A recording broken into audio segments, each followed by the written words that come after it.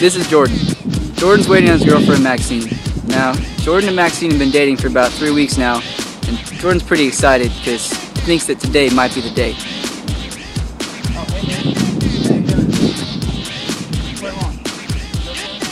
So this is what's going on right now. Inside Jordan, the seminiferous vesicle is creating sperm. This is the epididymis. This is where the sperm acquires motility and ages. The prostate secretes a basic fluid to help combat the acidity of the vagina.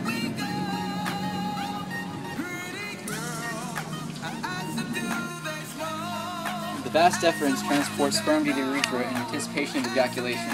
It also collects secretions from the seminal vesicle and the prostate to nourish sperm. The ejaculatory duct is where the seminal vesicles and the vas deferens meet, and it goes all the way up to the tip of the penis. This is the urethra, and it carries both urine and semen.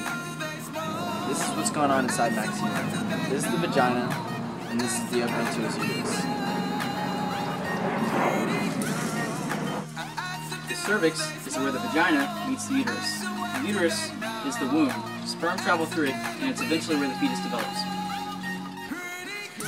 Fallopian tube is the opening at the end of the uterus where the sperm meets the egg.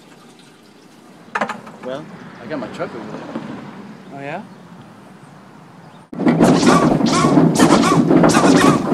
Somebody say, hey, we want some. And as you can see, Maxine is pregnant. Wow. Yeah, I know.